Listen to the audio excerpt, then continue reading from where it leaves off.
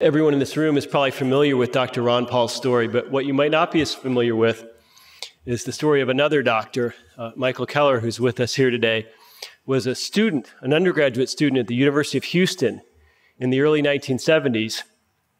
And in the student body there, he agitated to have Ludwig von Mises come and speak on the University of Houston campus.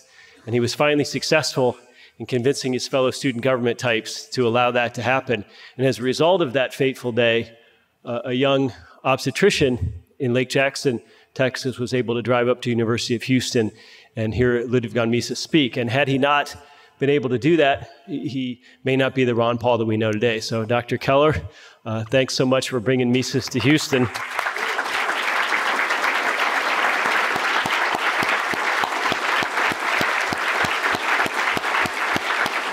And please join me in welcoming Dr. Ron Paul.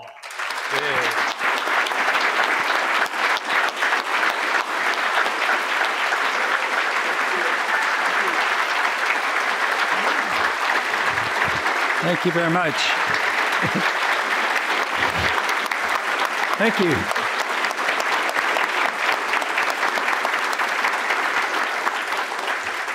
Thank you very much.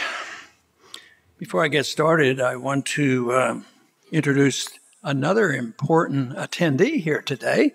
That is my wife, Carol. Yay!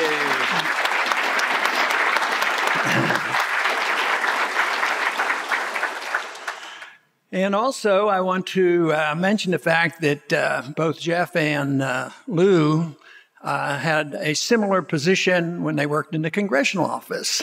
And each one was a chief executive officer for the congressional office, and they ended up not believing in more government while we were there. They came out believing in a lot less after they were exposed to what we had up there. Also, I think you heard from another former member of the congressional staff that works closely with me now, and that's Daniel McAdams. Daniel.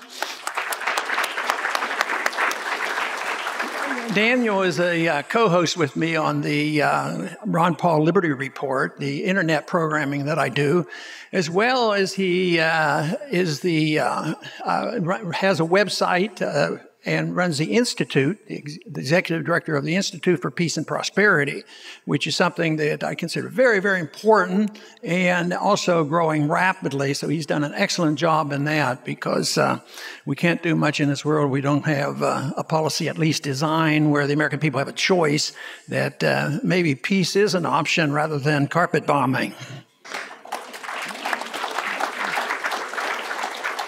Now, Lou or Jeff, I guess, wrote on the program that my title of my talk is What's Ahead, and I think that's pretty important to anticipate it, but we have to know where we're coming from as well. One thing I think about when we think, what is ahead for us, and how can you predict what happens in the various civilizations over the many centuries? And even in our lifetime, certainly in the 20th century, the most onerous of civilizations and empires was the Soviet Empire, and it came to an end. Now, the important characteristic of the end of the Soviet Empire was the fact that we didn't need a nuclear exchange.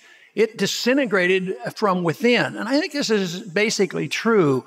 Outside forces have something to do with it, all the way back to the Roman Empire. But basically, empires, good or bad, disintegrate from within. So I believe that is what our contention has to be right now, is what is happening to our country from within. And actually, it's very encouraging. They're disintegrating. It's giving us an opportunity. We don't have to go to war with them. They're going to self-destruct. Keynesianism is coming to an end. All they have to do now is dictate to us that every bank has to give us will be required to have negative interest and get rid of cash. And I think finally the American people will wake up and maybe revolt against this insanity.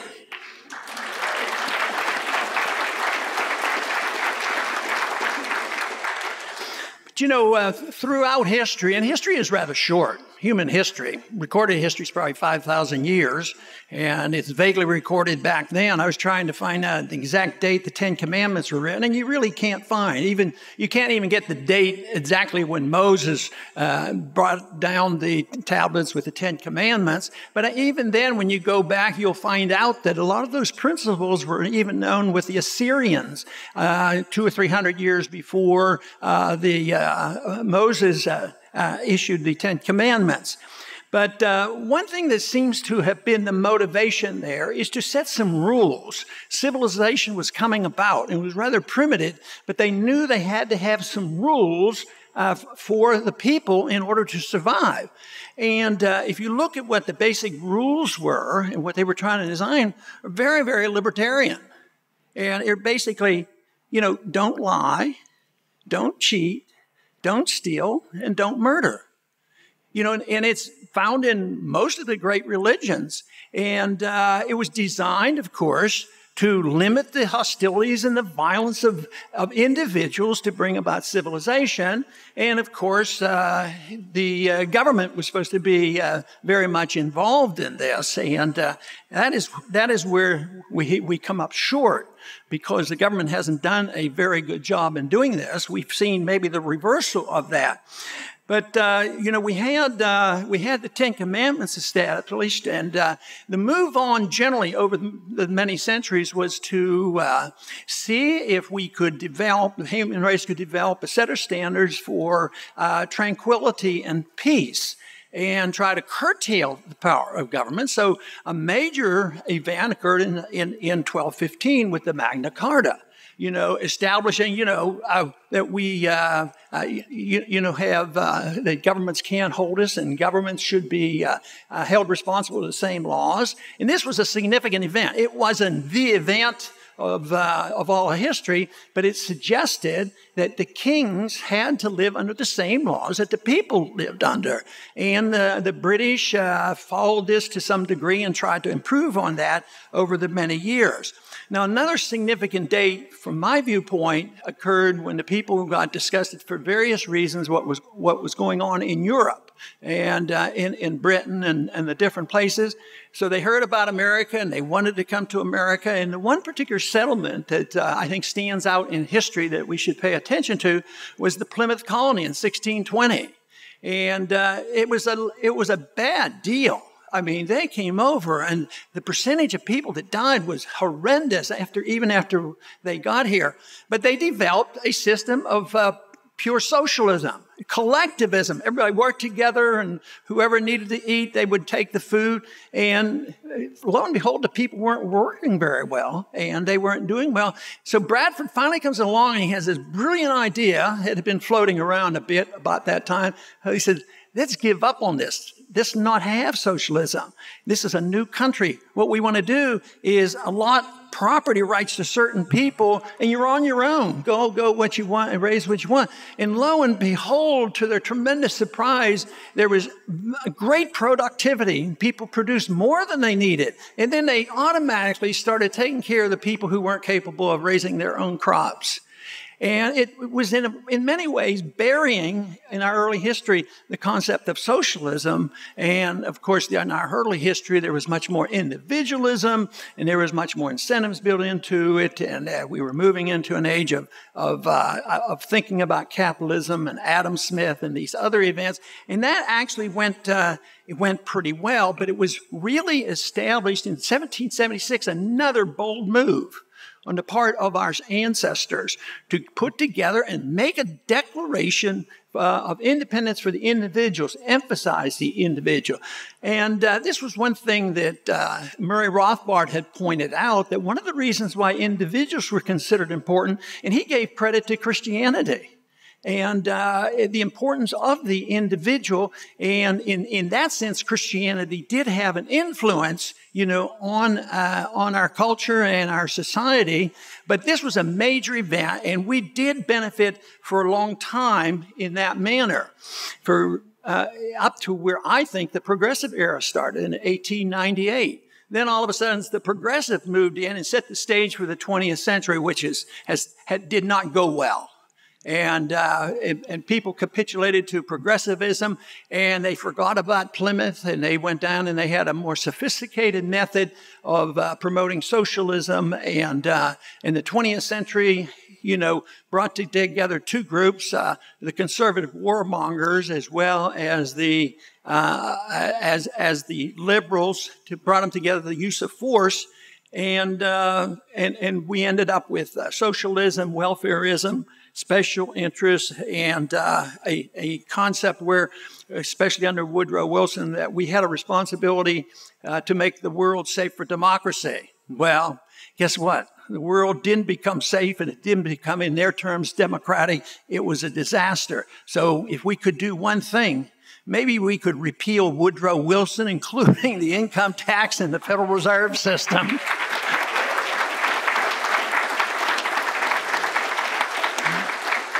But the 20th century I see as downhill, and the communism ended. That's the good part.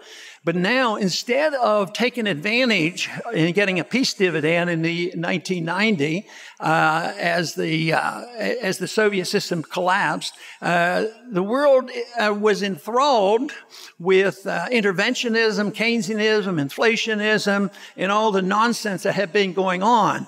But we're now at the point where it is recognized that it's doomed. It can't work. It's not going to work, and something has to replace it.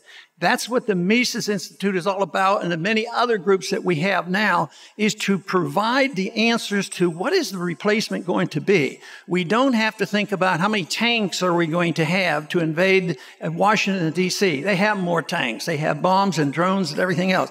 But believe me, ideas are much more powerful than those tanks that they don't even know how to run and won't even have the fuel to run eventually. So I would say stick with the ideas of liberty to combat the disaster of the 20th century.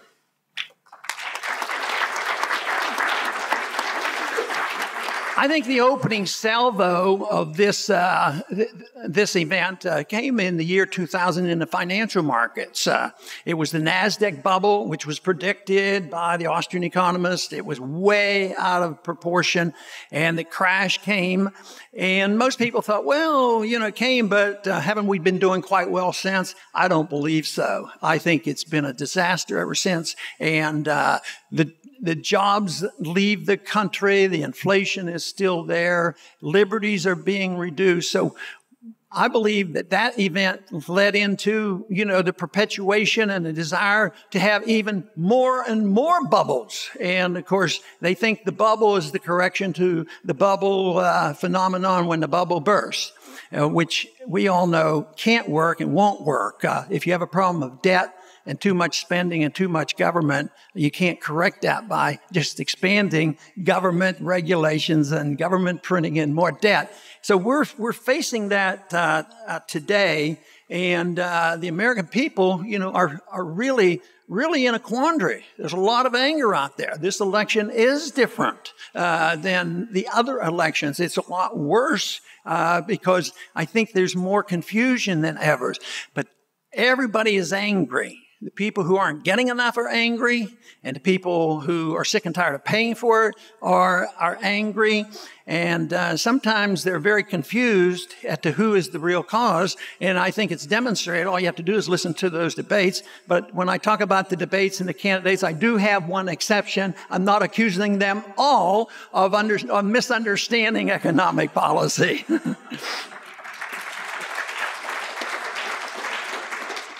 So the people are confused and looking for it, but I think the politicians look for scapegoats. If we can just blame somebody, this would do the trick. So it's the immigrants. The immigrants are coming, and indeed it is a problem. But it is a consequence so often of economic policies. It's the economic problems that we face in this country where there is a disintegration of the middle class, and there's individuals who are on the dole. There's too much welfareism, too much rewards for not working, and then too many rewards for people who come illegally. And why are they leaving? Are they leaving because of being bombed? Some, certainly that's true in Europe. But they're coming from South America and Central America because they have lousy, stinking economic policies. And they're just begging and pleading and looking for an answer. So I think that the message of liberty and the message of free markets and the message of sound money, there's a universal need for this. And to me, it's the only answer. I don't for a minute think building fences will do it. I think there has to be more interchange between those of us who understand economic policies and those others who are struggling. So there are a lot of people who are migrating and immigrating come as economic consequence. It's a bad economic problem. Then it's compounded by our bad economic problems, and people get angry and upset, and jobs go overseas, and they say, well, the solution to that is terrorists, let's praise terrorists and do all this nonsense. So it's an opening. But the Austrian School of Economics, groups like the Mises Institute, can provide the answer, and it's crucial because it's who puts it back together that counts.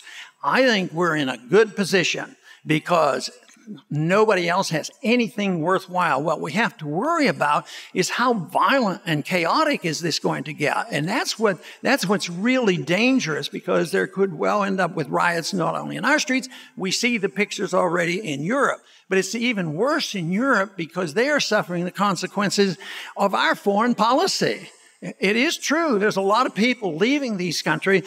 Yes, you could say, well, some of them are coming in there to undermine the culture of Europe, and they certainly seem to be achieving that. But some of them are coming to escape bombs. You know, if they had good economic policies and we weren't bombing them, believe there would be a lot less immigration from the Middle East into Europe or even into this country.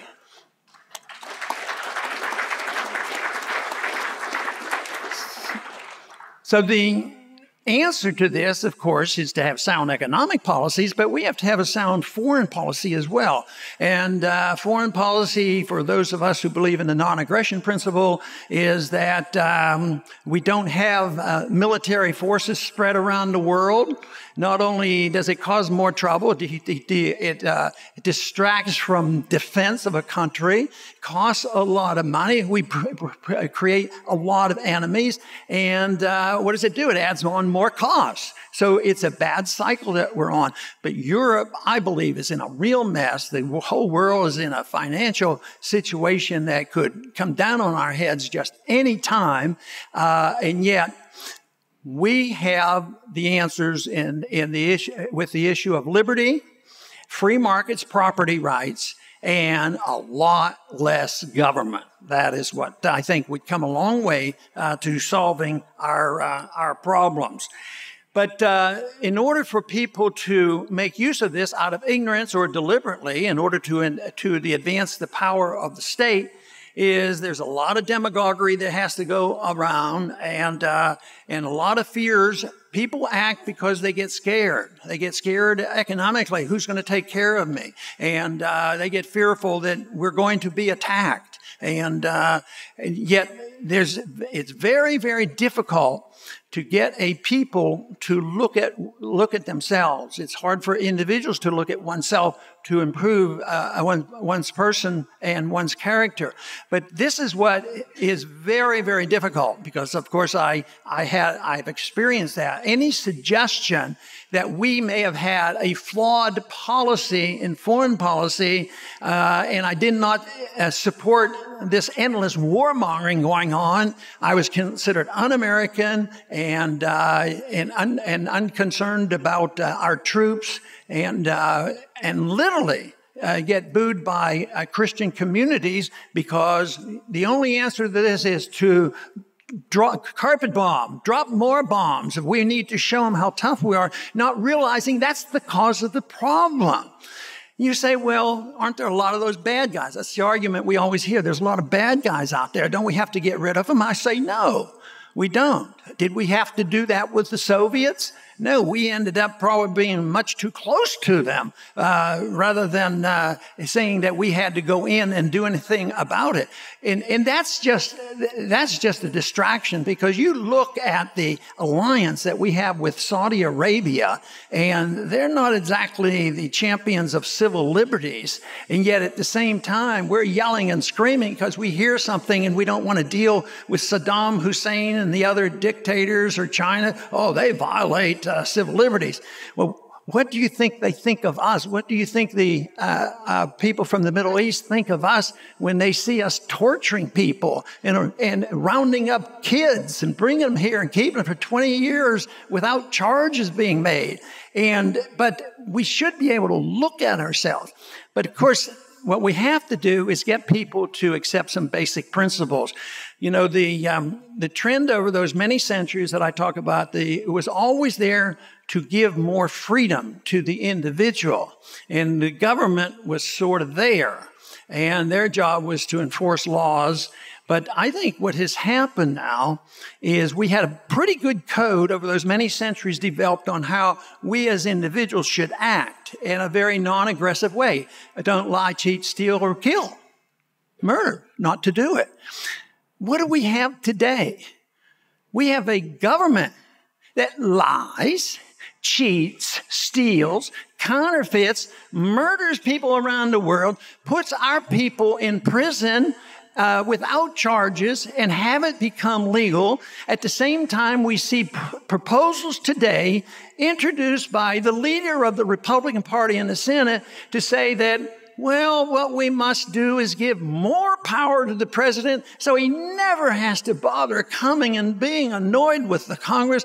He needs more war powers so that he can go any place, anytime around the world and use the military if he doesn't like what's going on, including in the United States as well. So I would say it's time for the American people to get this information and realize that our greatest threat is coming from within, by the doctrinaires of individuals who don't have the vaguest idea of sound economics, and if they do, they fear it because they'll lose their power. They don't understand what real liberty is all about, and so therefore they become fearful, and they claim the sole and most important responsibility of government is to make us safe. You can't even find that in the Constitution. They didn't say, hereby we declare the United States' whole purpose of the federal government is to make sure that everyone is safe and they have a safety net and free education, free medical care, and the whole works. No, it's not there. The whole purpose there was to write a bunch of rules trying to restrict the government and trying to restrain the government and to make sure they live within the laws of the land. But here today, we have the government doing exactly what took centuries to try to get the people of the world to act responsibly to advance civilization. Now, in spite of all of this, I think civilization has done quite well over these many years, in spite of all the shortcomings. But my disappointment has been that with all the intelligence, and this is such a short period of time, the ideas of freedom, so short, it's just hundreds of years, really, when it was really since the Industrial Revolutions. It's not like centuries on centuries, just hints have occurred. And so much advancement has occurred. I mean, the universe, billions and billions of years old, and nobody knows exactly the age. It's not brand new. But the ideas of mankind advancing to the stage where they even have the concept of liberty and importance of the individuals, very, very short. The advancement, and now the movement is so much more rapid with the advancement of the exchange of information on the internet. We have it moving quickly. I mean, the ideas of liberty over the many centuries, starting all the way back with the Ten Commandments and the Magna Carta, that was very slow and tedious. But there's no reason why ideas can't move faster. Now, in the industrial age, industrial revolution, tremendous progress. Just think of our standard of living in spite of the government. Our standard of living keeps going up. But why haven't we had some advancement in the social affairs, getting along with people and trying to take our intelligence and saying, why do we have to resort to war? I think most people want peace. I think most people still today, nobody would admit at least that, oh yeah, we got to get rid of that stupid law that says you shouldn't lie, cheat, or steal or murder. No, they still believe in that, but they are too careless about it and they allow the government to do it. So the only way I can see progress for humankind, as well as us here in the United States, is to take our intelligence and take this ability to spread information, show the importance of the individuals, and take what was given to us even early on with the libertarian principle of no aggression. Now, is that so much to ask from people? All we want you to do is say, I'm never going to initiate violence against another person or property, and I promise to do what I say. I will do exactly as I promise. And that is not too overwhelming, yet people are intimidated because of false ideas. They make them scared, and the people just roll over and say the solution is more government. And we have to really make the case for not only the American people, but for the world, why we can't take this advanced step and take the intelligence of the human race and the ability to communicate, worldwide. I don't want closed borders, but I want ideas and people to exchange views and go back and forth. And this is happening. I get so many calls and emails. I mean, this past week, I think Daniel and I got a receipt of somebody took one of my books and translated it into Chinese, and somebody else translated another book into German. And they said, well, is there going to be a charge? And no, the more the merrier. Print it, spread the message.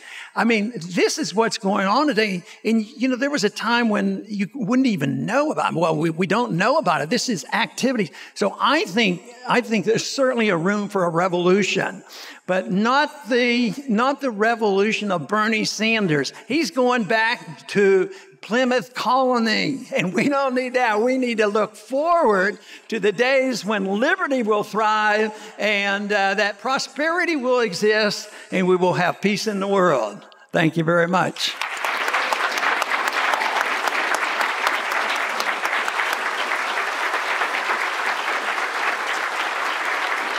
Ron?